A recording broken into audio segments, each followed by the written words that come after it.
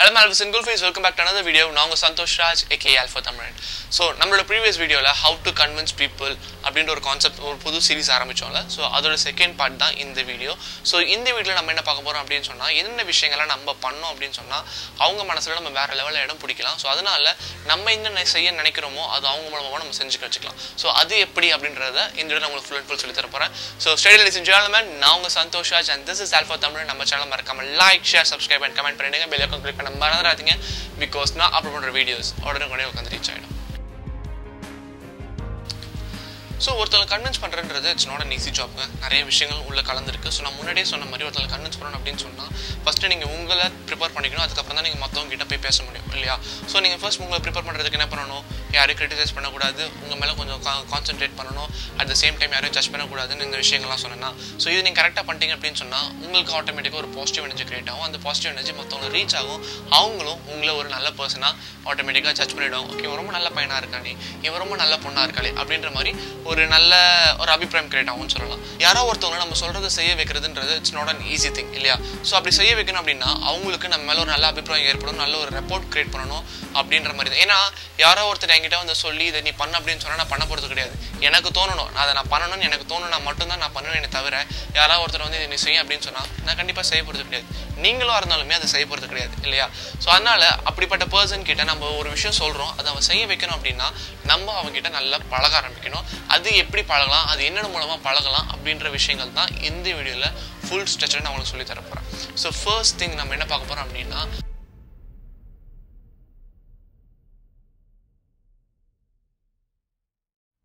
ஒருத்தவங்களை இம்ப்ரெஸ் பண்ணணும், அதை ஒருத்தவங்களை கன்வின்ஸ் பண்ணி நம்ம சொல்ல வைக்கிறது செய்யணும் அப்படின்னா முதல்ல அவங்கள அப்ரிஷியேட் பண்ணணும். எஸ், வாழ்க்கையில் அப்ரிசியேஷன் இஸ் வெரி இம்பார்ட்டன்ட். ஏன்னா நிறைய பேருக்கு தான் செய்கிற செயல்களுக்கு பாராட்டு கிடைக்காம போய் அவங்க வளர்ச்சி முக்கால்வாசி பேருக்கு தடைப்படுது. ஏன்னா நிறைய பேர் என்ன பண்ணுவாங்க, கஷ்டப்பட்டு எவ்வளோ விஷயங்கள் ட்ரை பண்ணி சில விஷயங்கள்லாம் கண்டுபிடிப்பாங்க. ஆனால் அதுக்கான பாராட்டுகளோ அப்ரிசியேஷனோ ஐடென்டிஃபிகேஷனோ கிடைக்காம போயிடும். அதனாலேயே ஓகே நம்ம என்ன பண்ணாலும் இப்படி தான் போலன்னு சொல்லி ட்ராப் பண்ணிவிடுவாங்க. ஆனால் அவங்களுக்கு அந்த ஒரு பாயிண்ட்டில் நம்ம அந்த அப்ரிசியேஷன் கொடுக்கும் போது என்ன ஆகும் அப்படின்னு சொன்னால் கண்டிப்பாக அவங்க நெக்ஸ்ட் லெவலுக்கு ரீச் ஆவாங்கல்ல, அதே கான்செப்ட் தான். ஸோ நீங்கள் யார்கிட்ட பழகுறீங்களோ அவங்ககிட்ட கொஞ்சம் நல்லா பழக ஆரம்பிச்சு நீங்கள் பேச ஆரம்பிக்கும் போது என்ன ஆகும்னா அவங்களோட பர்சனல் இன்ட்ரெஸ்ட்லாம் அவங்க ஷேர் பண்ணுவாங்க. அதாவது நான் இப்படி ஆகணும்னு நினச்சேன், நான் அப்படி ஆகணும்னு நினச்சேன், இது இப்படி அது எப்படின்னு சொல்லிட்டு இருக்கும்போது அது எல்லாத்தையுமே நீங்கள் ஃபுல்லாக லிசன் பண்ணணும் அவங்க என்ன சொல்கிறாங்க அப்படின்றது. ஃபார் எக்ஸாம்பிள் வந்து நான் கார் ஓட்டணும்னு கற்றுக்கிட்டு நினச்சிட்டு இருக்கேன், பட் என்னால் இன்னும் முடியவே இல்லை அப்படின்ற மாதிரி சொல்லிட்டு இருப்பாங்க. ஸோ அப்போ நீங்கள் என்ன பண்ணணும் அப்படின்னா ஓகே வாங்க நான் உங்களுக்கு கார் ஓட்ட கற்றுறேன், எப்படி இருந்தாலும் சண்டே நீங்கள் ஃப்ரீயாக தானே இருக்க போகிறீங்க, நம்ம வீடு பக்கத்தில் தானே இருக்குது, நான் என் கார் எடுத்து வரேன், நான் உங்களுக்கு கற்றுத்தரேன் அப்படின்ற மாதிரி சொல்லும் போது என்ன ஆகும்னா நீங்கள் அவங்களுக்கு ஒரு விஷயம் ஆப்பர்ச்சுனிட்டி கொடுக்குறீங்க. ஓகேவா?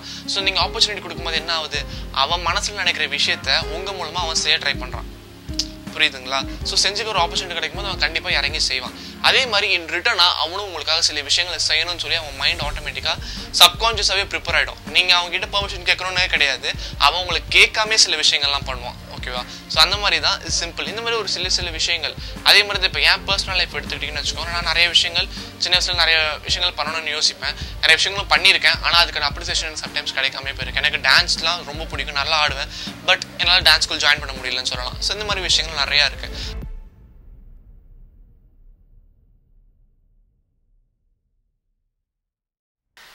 ஒருத்தனோட டேலண்ட்டை ஐடென்டிஃபை பண்ணி அதை அப்ரிஷியேட் பண்ணணும். அதாவது அந்த அப்ரிசியேஷன் எப்படியா இருக்கணும் அப்படின்னு சொன்னால் உங்கள் வேலை ஆகணும் அப்படின்றதுக்காக நீங்கள் அவனை அப்ரிஷியேட் பண்ணவே கூடாது.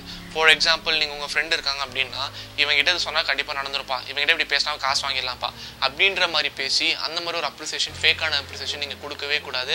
அப்படி நீங்கள் பண்ணீங்க அப்படின்னு சொன்னால் ஃபியூச்சரில் உங்களுடைய பேர் டேமேஜ் ஆகிடும். நீங்கள் எந்த ஒரு விஷயம் ஒருத்தவங்க try பண்ணுறீங்கனாலுமே it should be genuine இருக்கணும், அதில் வந்து ஒரு உண்மை இருக்கணும். அப்போ மட்டுமே தான் நீங்கள் பண்ணுற விஷயங்களுக்கான வேல்யூஸ் இன்க்ரீஸ் ஆகும்னே சொல்லலாம். ஸோ ஆகையால் நீங்கள் என்ன பண்ணுறீங்க அப்படின்னா இப்போ ஒருத்தவங்க கிட்ட இந்த விஷயங்கள்லாம் இருந்தால் நமக்கு பெனிஃபிட் அப்படின்னு உங்களுக்கு தோணுச்சு அப்படின்னா அவங்ககிட்ட போய் பேசுங்க, பழகுங்க, எல்லாமே பண்ணுங்க. ஆனால் ஜென்யூனாக இருங்க, அவ்வளோதான்.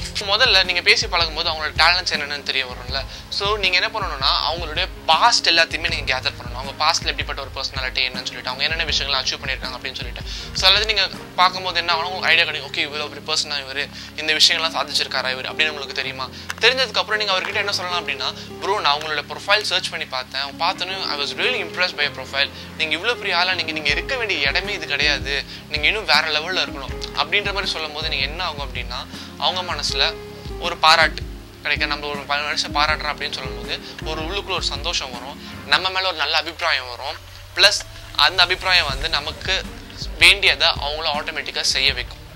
ஸோ நான் ப்ரீவியஸ் எபிசோடில் ஒரு ஸ்டோரி சொன்னேன் தெரியுமா, ஒரு நாயை வந்து அது பண்ணுற தப்பை நம்ம அடிச்சு வளர்த்தோம் அப்படின்னு சொன்னால் அது வந்து அந்த தப்பை மட்டும்தான் சரி பண்ணிக்கிட்டு வேறு எதுவும் பண்ணாது, புதுசாக எதுவும் கற்றுக்காது. ஏன்னா நம்ம எது கற்றுனாலும் நம்மளை அடிப்பாங்கன்னு சொல்லி ஒரு பயம் இருக்கும் அந்த நாய்க்கு. ஆனால் அதுவே நீங்கள் அந்த நாய் பண்ணுற நல்ல விஷயங்களை அப்ரிஷியேட் பண்ணோம் அப்படின்னு சொன்னால் அந்த நாய்க்கு வந்து ஓகே நம்ம இது பண்ணால் நமக்கு ஒரு பன்னு கிடைக்கும், நம்ம இது பண்ணால் நமக்கு ஒரு பால் கிடைக்கும், சிக்கன் கிடைக்கும் அப்படின்னு சொல்லிட்டு இன்னும் கொஞ்சம் எந்தூசியாஸ்டிக்காக நிறைய விஷயங்கள் கற்றுக்கும். அதே மாதிரி தான் லைஃப்பில் எல்லாருமே. ஸோ நம்மளும் வந்து நம்மளால் முடிஞ்ச அளவுக்கு 4 பேரை என்கரேஜ் பண்ணணும், சப்போர்ட் பண்ணணும். ஸோ இந்த மாதிரி பண்ணும்போது என்ன ஆகும்னா நமக்கு ஒரு பாசிட்டிவ் எனர்ஜி, ஒரு மன சாட்டிஸ்ஃபேக்ஷன் கிடைக்கும். ப்ளஸ் மக்களுக்கும் நம்ம மேலே நல்ல அபிப்பிராயம் ஏற்படும், நமக்காக 4-5 விஷயங்கள் செய்யணும்னு அவங்களுக்கும் தோணும். இது எல்லாமே இருக்குது.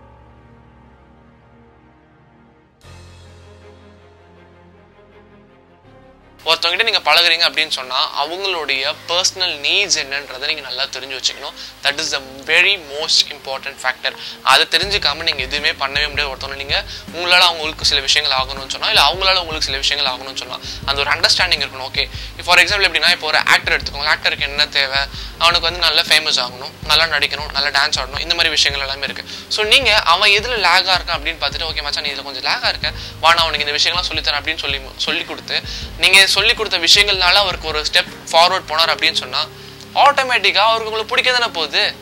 புரியுதுங்களா? உங்களால ஒரு விஷயம் நடந்திருக்கு, அதனால அவருக்கு ஒரு பீக் இருக்குன்னா கண்டிப்பா அவங்களுக்கும் உங்க மேல ஒரு நல்ல அபிப்பிராயம் கிடைக்கும். அதனால கண்டிப்பா உங்களுக்காக ஏதோ ஒரு விஷயம் செய்யணும்னு யோசிப்பாங்க, யோசிக்காம இருக்கவே மாட்டாங்க. கரெக்டா? ஸோ அதே மாதிரி தான் லைஃப்ல நீங்க ஒரு விஷயம் பழகுறீங்க அப்படின்னா அவங்களுடைய தேவைகள் என்னன்றதை பாருங்க, ஒரு ஜெனுவனா அப்ரிசியேஷன் கொடுங்க. எல்லாருக்குமே அந்த அப்ரிசியேஷன்றது தேவைதான். அந்த அப்ரிசியேஷன் இல்லாம உங்களால சில விஷயங்களை அச்சீவ் பண்ண முடியாதுன்னு வச்சுக்கலாமே.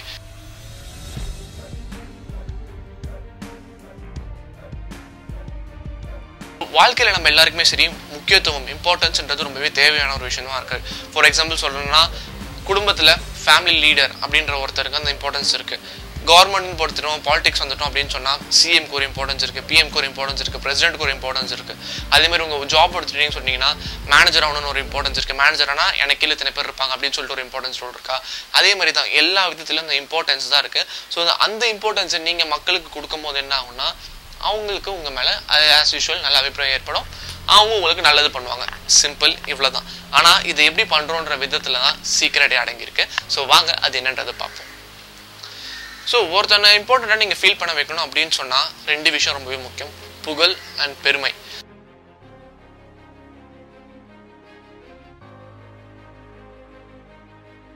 ஸோ முதல்ல வந்து அவன் செய்கிற விஷயங்களில் வந்து நீங்கள் புகழ்ந்து தள்ளணும். எஸ், ஆனால் திரும்ப சொல்கிறேன், ஜென்யூனாக இருக்கணும். அப்போ தான் நீங்கள் பண்ணுறதுக்கான வேலைகளுக்கான ஒர்த்னஸ் இருக்கும்.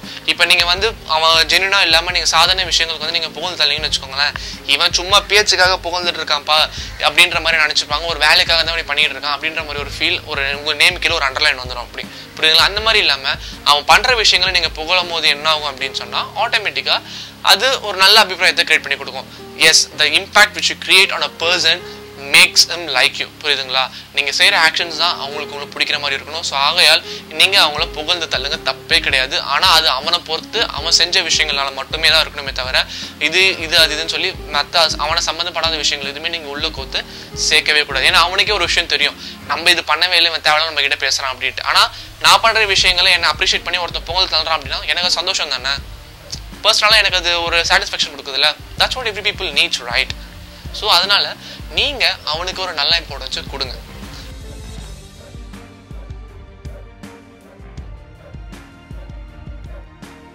ரெண்டாவது பெருமை. எஸ், பெருமைப்படுத்தி பேசுறதுன்றது வந்து இட்ஸ் கைண்ட் ஆஃப் எல்லாருமே பண்ண மாட்டாங்கன்னு சொல்லலாம். சில பேர் கிட்ட சொல்லுவாங்க, ஓகே இவன் செம்ம டேலண்டான பர்சன்ரா, இவங்க கிட்ட போனால் உனக்கிட்ட முடியாத வேலை எதுவுமே இல்லை அப்படின்ற போது என்ன ஆகும்னா நம்மள ஒருத்தவங்க இன்னொருத்தவங்கிட்ட இம்பார்ட்டன்ஸ் கொடுத்து ரெஃபர் பண்ணுறாங்க அப்படின்னா நமக்கு நம்மளோட டேலண்ட்டுக்கான கிடைக்கிற ஒரு அப்ரிசியேஷன், நமக்கான ஒரு இம்பார்ட்டன்ஸ் அந்த இடத்துல கிடைக்குது. ஸோ வாழ்க்கையில் பொறுத்த வரைக்கும் அந்த இம்பார்ட்டன்ஸ்ன்றது எல்லா விஷயத்துலையுமே ரொம்ப முக்கியமான ஒரு விஷயம் தான். ஃபார் எக்ஸாம்பிள் சொன்னா பொலிட்டிஷியன்ஸ்க்கு என்ன, எனக்கு எம்எல்ஏ ஆகணும், எம்எல்ஏ ஆனதுக்கப்புறம் சிஎம் ஆகணும். இருக்கா? அந்த மாதிரி தான் ஜாப்ல இருக்கவங்களுக்கு ஒரு லோவர் பொசிஷன்லேருந்து ஹையர் பொசிஷன் போய் அந்த ஒரு ரோலுக்கான இம்பார்ட்டன்ஸ் எடுத்துக்கணும். இம்பார்ட்டன்ஸ் இல்லாத ஆளுங்களே கிடையாது. அது வாஸ்கோ ட காமாவாக இருக்கட்டும், எந்த ஒரு எப்படி சொல்கிறது, ஃபார் எக்ஸாம்பிள் நம்ம நிறைய இன்வென்ஷன்ஸ் பார்த்துருக்கோம்ல, பாஸ்கல், இந்த மாதிரி எல்லாமே வந்து அவங்களுடைய கண்டுபிடிப்புகளுக்கு அவங்க பேரவே வச்சுருப்பாங்க. கரெக்டாக, அது ஒரு முக்கியமான ஒரு விஷயம் தானே. அந்த இம்பார்ட்டன்ஸ்க்காக தான் அவங்க வேலை செய்கிறாங்க. ஸோ இது என்னோட கண்டுபிடிப்புடா, என்னோட பேரிடா அது அப்படின்னு ஒரு பெருமை அடிச்சுக்கிறாங்களே, that's the thing which you have to give to your opponent. புரியுதுங்களா? ஸோ நீங்கள் ஒருத்தனை பெருமைப்படுத்தி பேசி ஒருத்தனை புகழ்ந்து தள்ளும் போது என்ன ஆகுனா, அவனுக்கு அதுவும் ஒரு மிகப்பெரிய மன நிம்மதியை கொடுக்கும், மன நிறைவை கொடுக்கும், அவன் செய்கிற வேலைகளை. ஸோ அதை நீங்கள் எப்படி பண்ணணுன்றதை பார்த்து பண்ணணும். இவ்வளோதாங்க விஷயம். உனக்கு என்ன தேவைன்றதை பார்த்து ஒன்று நான் ஹெல்ப் பண்ண அப்படின்னா எனக்கு என்ன தேவைன்றது ஆட்டோமேட்டிக்காக சால்வ் ஆகிடும். That's it. ஸோ இது நீங்கள் பார்த்து பழகணும். இப்போ நான் இந்த ஃபர்ஸ்ட் அண்ட் செகண்ட் படி இதை வந்து இதுதான் பேசிக், மக்கள்கிட்ட பழக வேண்டிய விஷயத்துக்கான பேசிக். இது எல்லாருமே கற்றுக்க வேண்டிய ஒரு விஷயம் தான். ஸோ இதை நீங்கள் பேசிக்காக நல்லா புரிஞ்சுக்கிட்டு ஃபாலோ பண்ணிங்க அப்படின்னு சொன்னால் ஆட்டோமேட்டிக்காக மக்களும் உங்க கூட எப்பவுமே இருப்பாங்க.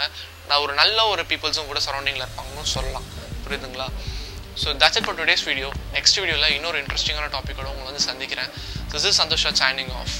Bye.